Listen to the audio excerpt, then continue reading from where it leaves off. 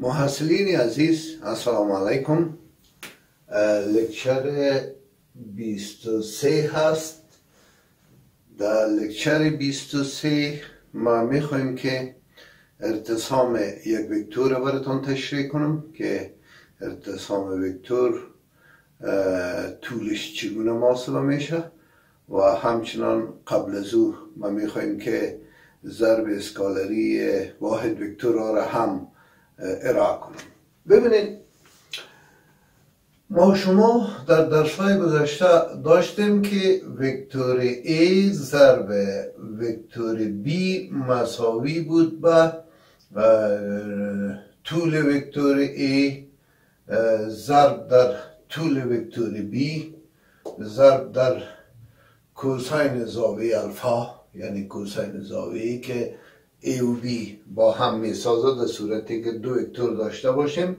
ایره به دست آوردیم که باز از اینجا ما زاویه را هم پیدا کردیم که زاویه بین دو وکتور ایره گفته بودیم که اگر تیتا باشه گفتیم که کوساین تیتا مساوی می شود با A ضرب B تقسیم طول وکتور A ضرب در طول وکتور B.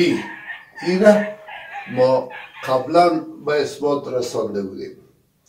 در اینجا نگاه کنین، زمانی که ما واحد وکتورها را در نظر بگیریم در فضای سه بعدی، اگر این محور y باشه، این محور هم z باشه و این محور هم x باشه، اینجا I است و اینی هم J هست و ای هم K است که اینا واحد وکتورها هستند. واحد وکتورها طولشان یک است.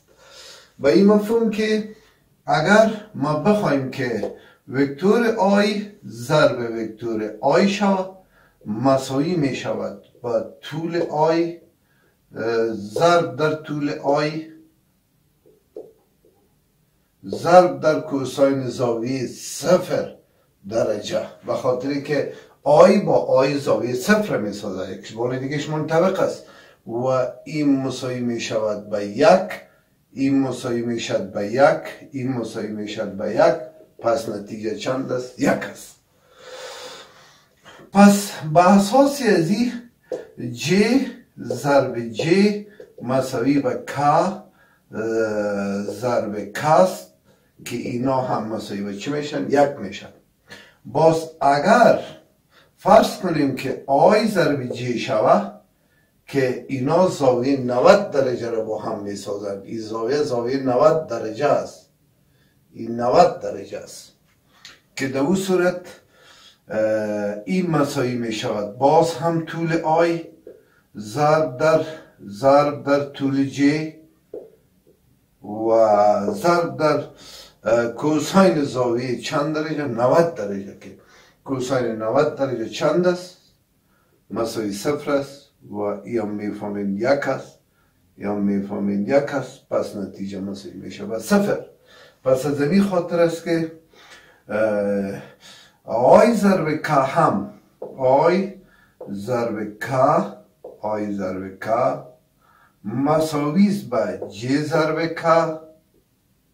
اینا هم چی هستن؟ اینا هم مساوی با 0 هستن. در واحد وکتورها با این شکل ضربشان به دست میاد.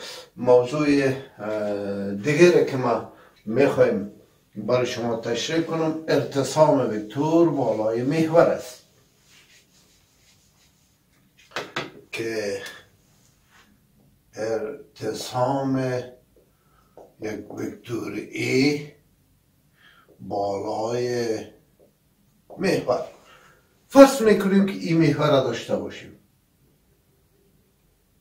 محور X است به طور مثال و ما اینجا یک وکتور را داریم، وکتور هم نامش A یا V، هر چیز دیگه که است انجام هایش این نقطه A باشه، این نقطه B باشه.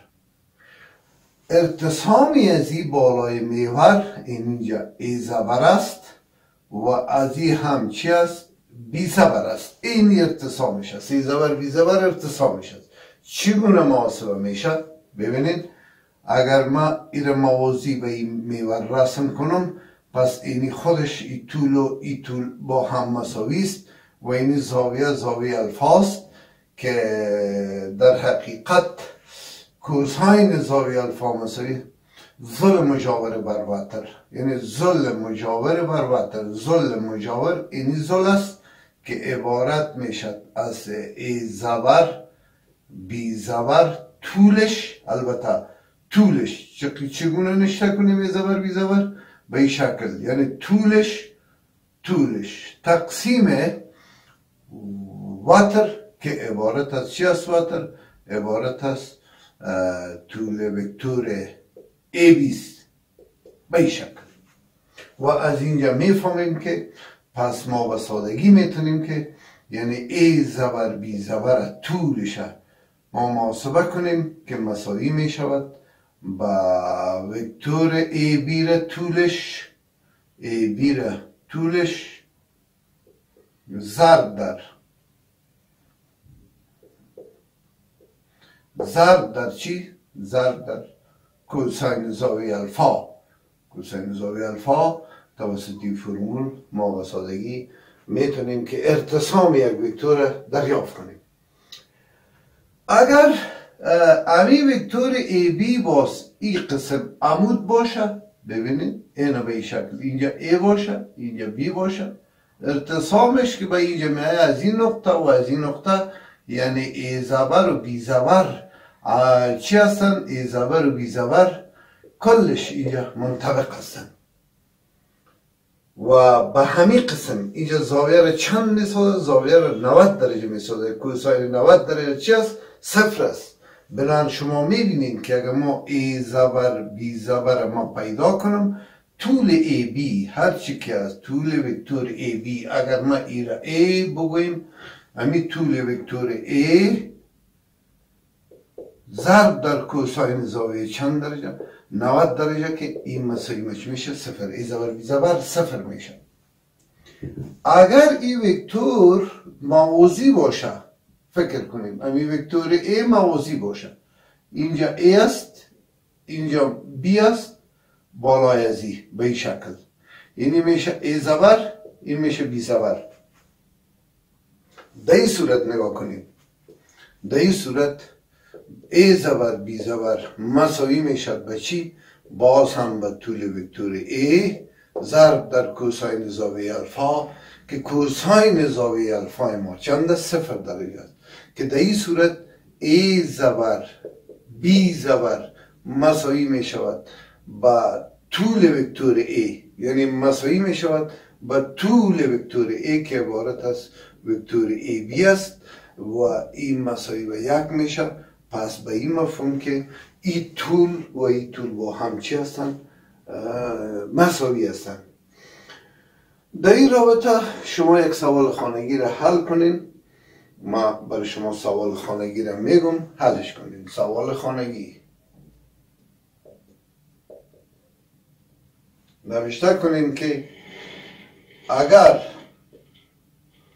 وکتور ای مساوی اگر وکتور ای مساوی با 2i منفی 3j جمع k بالای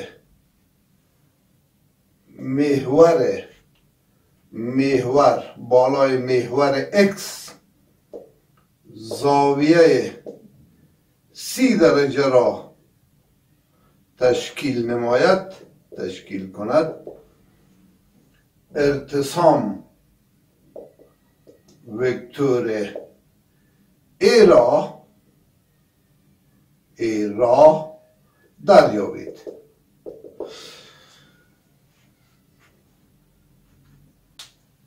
با این اساسی این فرمولی که ما در اینجا به دست آوردیم، معمولا این را میتونیم هم بگوییم که پس پروژکت